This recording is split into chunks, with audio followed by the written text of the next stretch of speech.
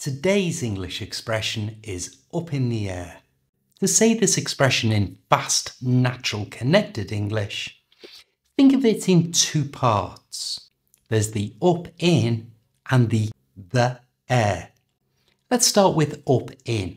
And we're going to join these two words together by moving the P, the consonant sound from the end of up, to the front of the vowel sound I at the beginning of in. So it becomes up in, and in one breath, up in. You try. For the next two words, the air, we're going to change how we pronounce the word the to the.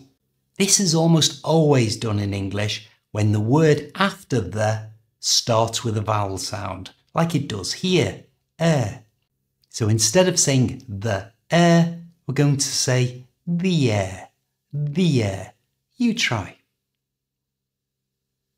And the reason we do that is it's just easier to say the air than it is the air. So up in the air has become up in the air. You try. To be up in the air means that a situation or a decision hasn't been made. It's uncertain what's going to happen.